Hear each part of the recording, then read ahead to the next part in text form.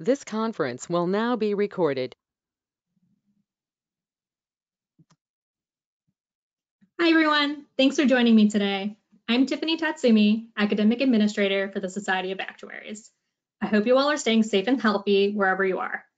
We're in a confusing and strange time right now because of COVID-19, and I hope that by hosting these videos, we can keep you informed and supported while you continue on the path to becoming an actuary. Joining me today is my colleague, Brenda Sawyer, Education Coordinator for the SOA. Hi, Brenda. Hi, Tiffany. Thanks for including me in this update. Now, Brenda, why don't you explain a little bit about what you do at the SOA? Sure. So I work for a variety of different education programs, including the associateship professionalism courses. I assist with a few of the ASA exams, and I work with various university-related programs as well. So I get to work with a lot of our volunteers and candidates from around the country and around the world. Yeah, and just so our viewers know, my role at the SOA also involves university-related initiatives. I provide support for university recognition programs, CAE and UCAP, Hickman Scholar Doctoral Stipend, university outreach, and various benefits and communications for academics. Like you, I also work with volunteers that help to support these programs. So Brenda, we just did a video on the postponed exam update. Is there anything new that candidates and students should know about this week? Yes, we just sent out updated information about VEE, or Validation by Educational Experience.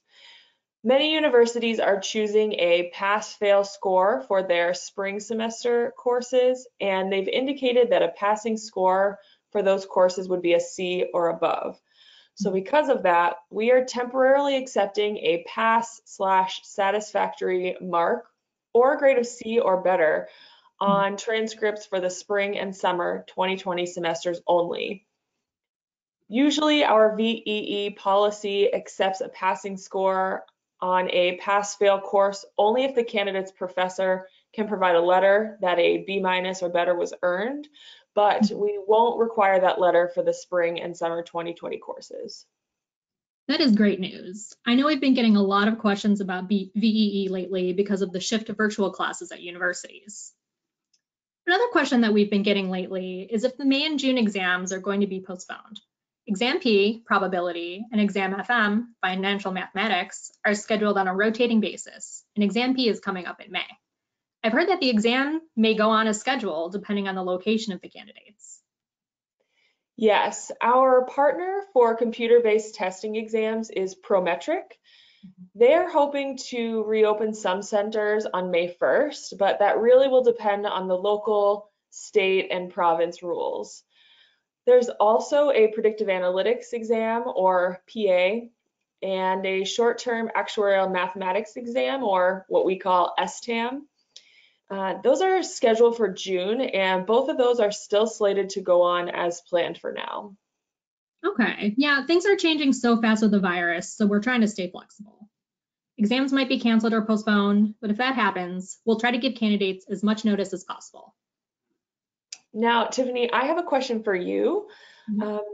Is the computer-based testing schedule changing if STAM or the PA exam are canceled? No, unfortunately, if the STAM or PA exam is canceled, you'll have to wait until the next window to register. But if that happens, everyone would get a refund. So Brenda, are there any other updates candidates should know about? Yes, I do want to mention that we're hosting a live candidate town hall on May 8th at 2 p.m. Eastern, 1 p.m. Central. Our education senior staff fellow, Stuart Klugman, will be discussing more updates and changes on the exams.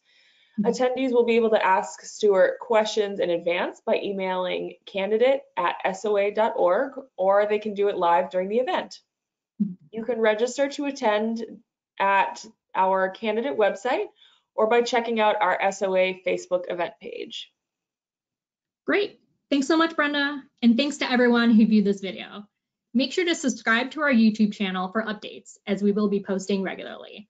And if you have any questions, please connect with us on social media or email our customer service department at customerservice@soa.org. I'll see you all again soon. Stay safe.